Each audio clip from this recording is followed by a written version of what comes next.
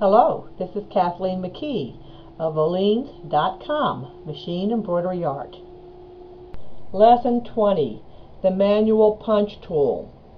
There is no other tool that you will use as much as the manual punch once you learn how to use it and what the potential of it is. When I first started, I have to admit, it was one of the most difficult tools for me to understand. But I'm going to hopefully save you some of that headache. You'll find the manual punch tool under the Home tab. As you notice, I have placed mine in my quick access toolbar as explained in lesson 1, so that if I'm on other tabs, I can still find it without having to go twice, click the Home and then the manual punch and then choosing the tool I want. I'm going to start with the straight manual punch.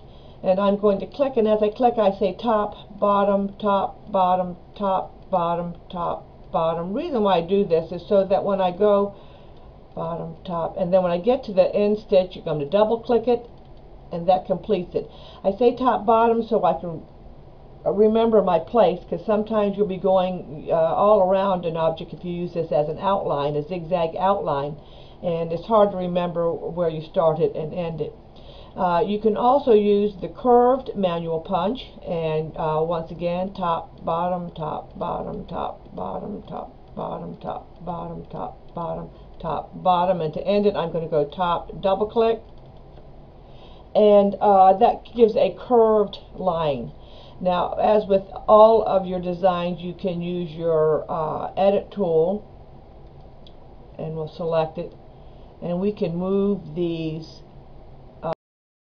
lines so that they'll be straighter, or you can move them any way you want. But the manual punch tool has a lot of different applications. I use it often to outline, say, a cartoony type looking character with a very, very narrow. There are other things you can do with it in sewing attributes, which I will go to in another lesson.